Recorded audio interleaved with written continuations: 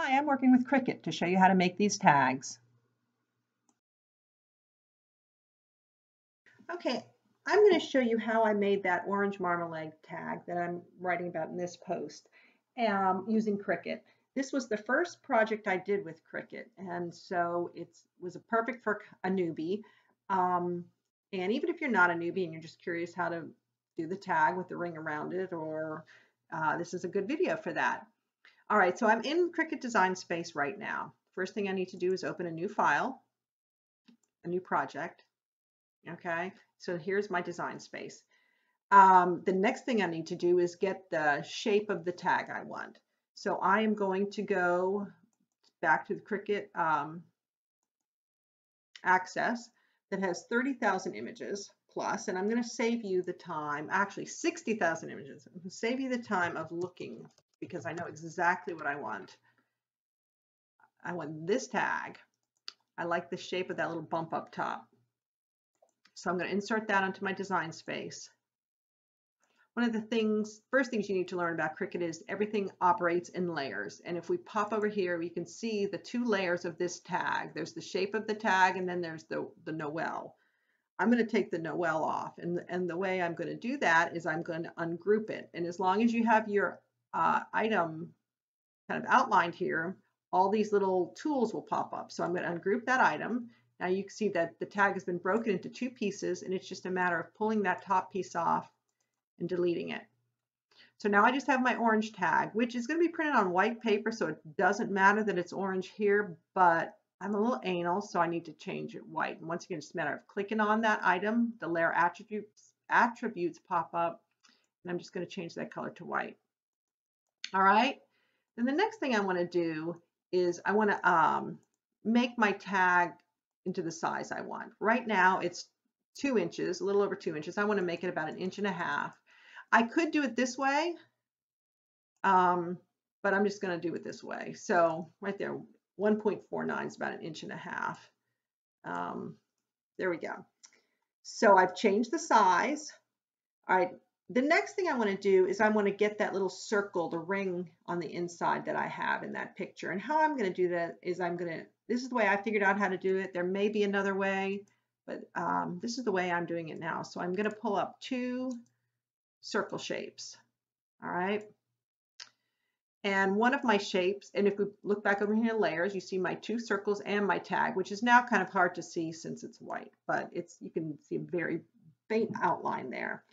One of my shapes I'm going to turn a different color just so I can keep track of it.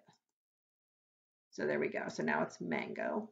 And I'm going to make it just a little bit smaller. Right now they're the exact same size. I'm just going to make it just a touch smaller.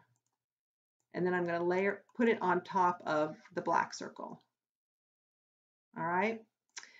If you can see, it's not centered perfectly, which is not a problem because all we need to do is outline it, and then these items pop up here. If a tool doesn't pop up, then just make sure you've got the whole thing outlined. And I'm going to center it. And if you watch the circle, when I hit center, it just puts it in the center of all things. All right. This next tool is a fun tool, the slice tool over here. Once again, this whole item is outlined. So I can use these tools over here, and I'm going to slice this. And by slicing it, I now can take that part off and delete it, and this part off and delete it. And all I'm left is this ring. And that's exactly what I want. Now I know it's got to be a good bit smaller. I know that that's 1.5 inches, and right now this is 2.5 inches, 2.4 inches. So I can just move it into 1 inch and to a little less than 1.5 inches. I just want it to be right on a border. So it has to be, so let's try that. Now, as much as that aligned center thing is fantastic, it doesn't work because of on this thing because of this bump. It just doesn't know where the center is. So you just have to do it manually. And I was probably pretty close there. Remember, perfection is the enemy of the good, right? All right, that's pretty good. We're going to leave that. We're going to call that good. Now I need to add my text. And I want this to say orange marmalade. Okay, and I do know what font I want. And Cricut has a ton of fonts. I know that this font is one of the is in the subcategory of has a writing style font, which I like those in general. So I'm going to go to the has a writing style, and the name of it is, there they are, let them populate, Thoughts and Phrases, Emmeline. Here we go. I know I want to center this, so I'm going to go over here and center that. And do you see all these spaces between the letters? One of the great things is you can control that completely right here with letter spacing. So I'm going to move those letters a little closer so it looks like, you know, one solid cursive. You do have to watch, do it a little bit at a time, because it, like, see right here where it's getting a little wonky, the R's are getting a little wonky because I mushed it too much. So I'm going to go back out one. There we go. I can also control this, the space between the orange and the marmalade, and that looks about right. Okay. I know this is going to have to be a good bit smaller, so let's just try. I know it's going to have to be less than 1.5 inches wide, so let's try 1.4. I think that's probably still too big, but let's try. A little bit too big, so I'm just going to move that in,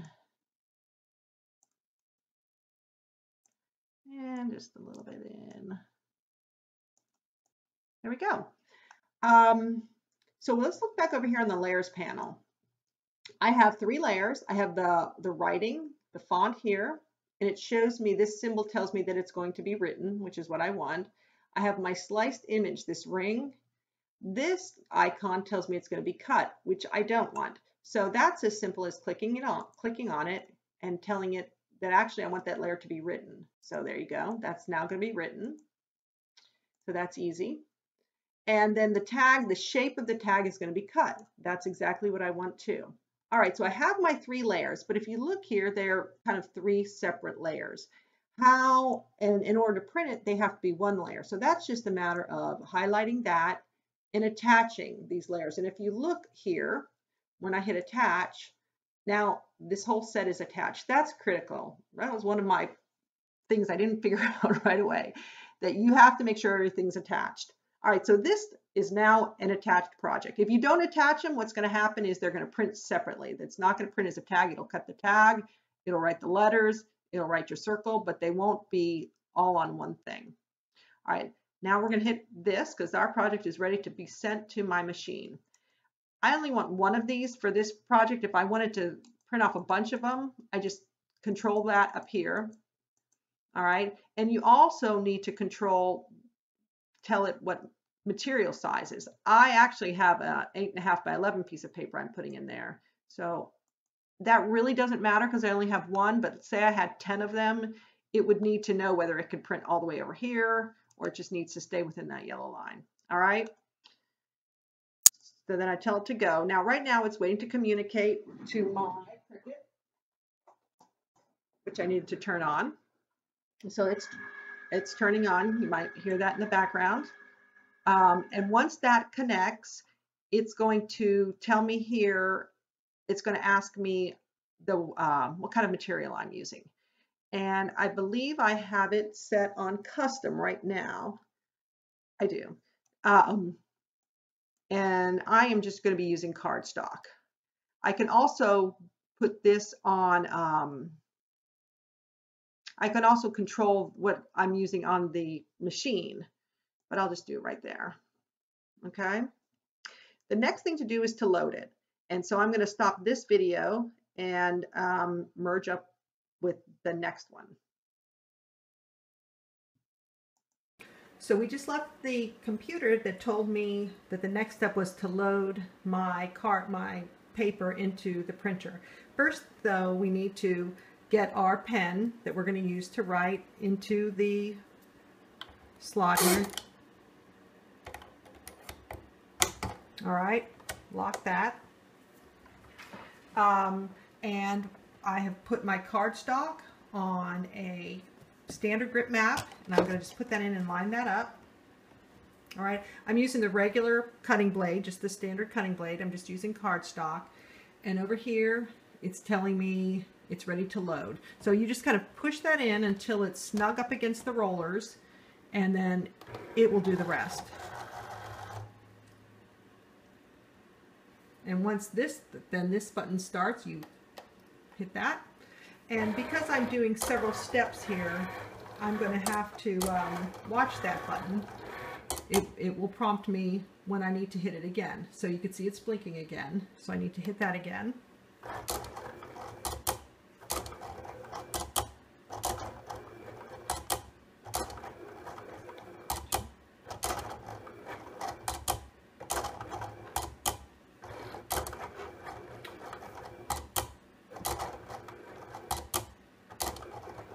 I actually find the writing is somewhat fascinating. I find myself just kind of tranced by it.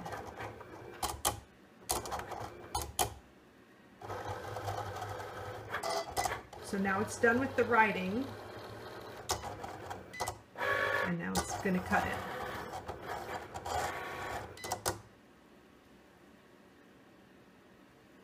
And then over here I can pull that, push that out, and you can see my little tag there. And one of the things I've learned to make everything release is to pull the back away.